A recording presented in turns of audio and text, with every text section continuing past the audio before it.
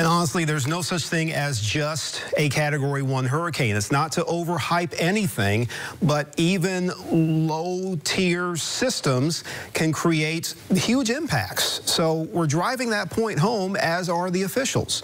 And it's not something just to brush off and say, oh, we've been through this before, because like I said earlier, each storm has unique qualities and outcomes, and you have to keep those in mind and prepare accordingly. So our inland eastern Big Bend counties, I do think that's where we can see more of the wind, although it decreases in terms of intensity. I'd say about 45 to 60 is a fair expectation for some inland areas. Higher winds along the coast, as mentioned, and maybe a peak gust upwards of 75. Rain will be heavy, it will be sustained, and you can have numerous power outages here in the eastern Big Bend towards the Suwannee River.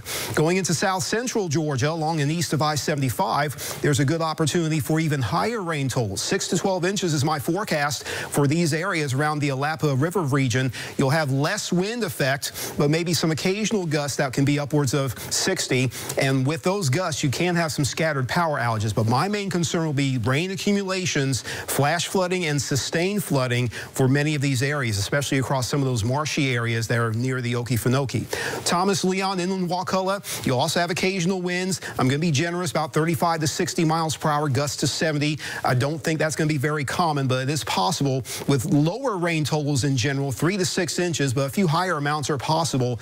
And of course, anytime there's winds and gusts, that can cause some power outages. So scattered to numerous is my expectation.